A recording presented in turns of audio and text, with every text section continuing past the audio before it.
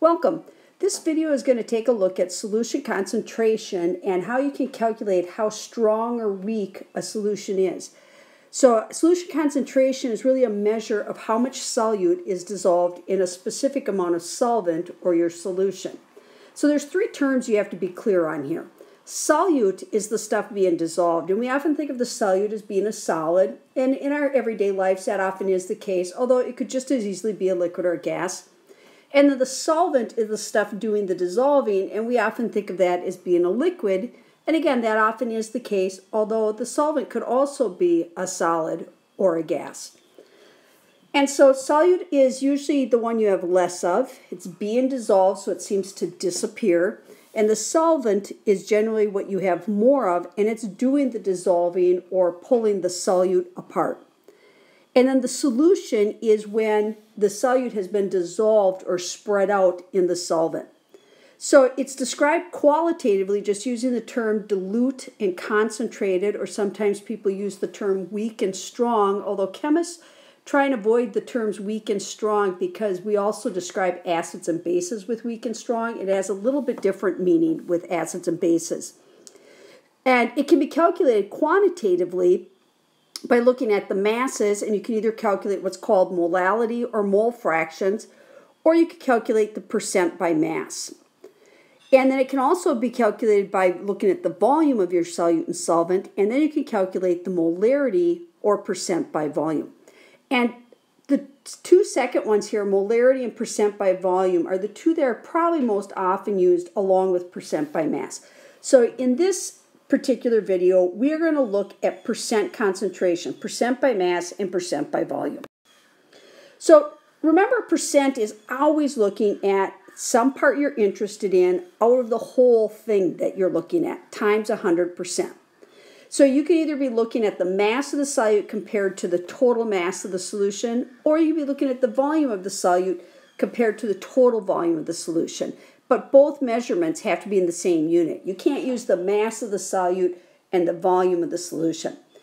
And so I've got the equation here for you, and you notice that solution is really your solute plus your solvent. So you have to be careful when you're reading problems to see if they've already added the solute and solvent together and told you what the total amount is, or do you need to add them together? So read carefully as we work through these problems. So for example, a saltwater aquarium must maintain a sodium chloride solution similar to ocean water, which is 7.8 grams of NaCl per 50 milliliters of water. What is the percent by mass of NaCl in the solution?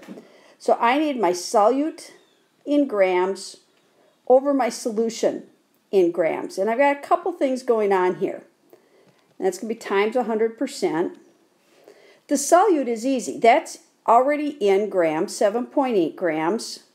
The solution, they haven't told me what my total mass of my solution is, so I'm going to have to add my solute, my 7.8 grams, plus the mass of my solvent. But my solvent is given to me as 50 milliliters of water. And important thing that chemists are expected to remember is that water very conveniently has a density of 1 gram per milliliter. And now this is true just for water, that it's 1 gram per milliliter. So that means if I have 50 milliliters of water, I also have 50 grams of water. So you can think of grams and milliliters as being interchangeable units for water only. So now I have my problem set up, 7.8 grams over the total solution, which is going to be 57.8. So now when I go ahead and divide that and multiply by 100, I come up with a percent by mass of 13.5%. And if you'd forgotten to add this together, if you just took 7.8 over 50, you would have come up with a percentage of 15.6, which is not the same thing, even though it's kind of close. So look at the second example here. This one I've switched it up a little bit, and now we know what our percent composition is, and we want to change it back to volume or mass of the solute in this case. So it says isopropyl rubbing alcohol is usually 70% alcohol and 30% water. If you have 750 milliliters of rubbing alcohol, how much of the total is alcohol and how much is water? Well, I'm going to use my same equation of solute over solution times 100% gives me my percent composition. But in this case, I know what the question mark is. I know it's 70% alcohol and 30% water. So I can plug the 70% in. I know the 100%. And as far as this, I don't know how much is solute, but I do know my total solution is 750 milliliters. So to solve for this, I'm going to have to multiply both sides by, squeeze it in here, I have to multiply by 750, but divide by 100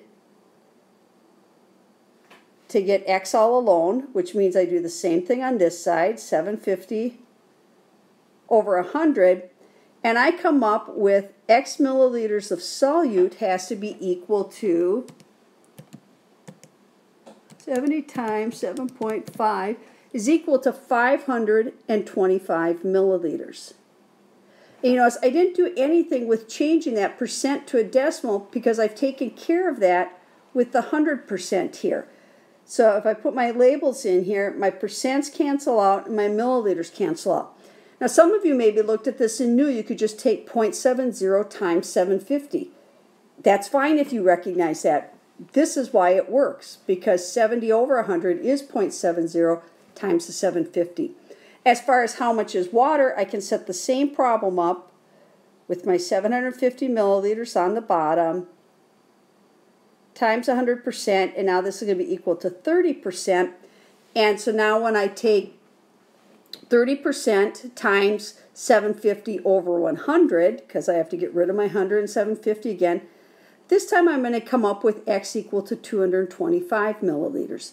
And you notice these two add up to the total of 750. So if I'd been confident on my first answer, I could have just taken the 525 and subtracted from 750, and the difference should be my water. So here's some examples for you to try. I've got a total of 3 of them. The first problem here says a solution contains 223 grams of solute, 476 grams of solvent. What is the percent concentration? So since it doesn't specify, we can assume it means what's the percent of solute in this solution.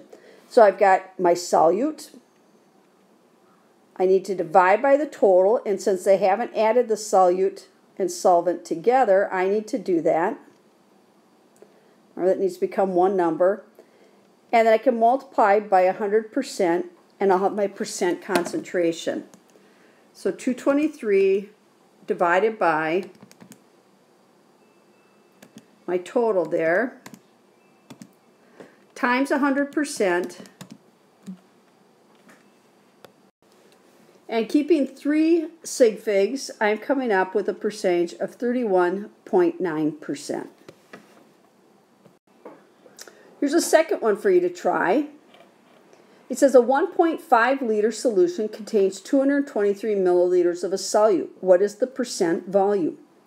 So go ahead and pause this and see if you can figure this one out on your own. As you start on this one of the first issues you notice is you have milliliters and liters. So you have to remember that 1 liter equals 1,000 milliliters. So you either have to change your 223 milliliters to liters or your 1.5 liters to milliliters. I'm going to change the 1.5 liters so I don't have to work with decimals.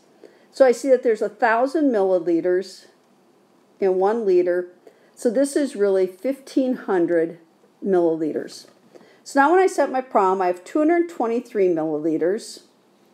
This time, they've told me this is my total solution. So I just put the 1,500 down here. I don't add the 223 to it. That's already been taken care of for me. And I multiply by 100%. So in this case, I get a percent concentration by volume of 14.9%. And the last one for you, I've told you that a normal bottle of saline solution is 0.9% salt by mass. So I want to know how many grams of salt would be in a 1 liter bottle. Now this is similar to the triad I gave you, that 1 liter is a volume, and I'm asking you for percent by mass. Well, remember, 1 liter is equal to 1,000 milliliters. We also know that 1,000 milliliters would weigh 1,000 grams. So my problem really is I want to know X grams out of 1,000 grams times 100% would give me that 0.9% solution. So I have to multiply by 1,000, but divide by 100 to make these cancel out. And when I do that on this side, multiply by 1,000, divide by 100. Hopefully you notice that really means you're multiplying by 10. So there must be 9 grams of NaCl in 1,000 grams or 1 liter of water.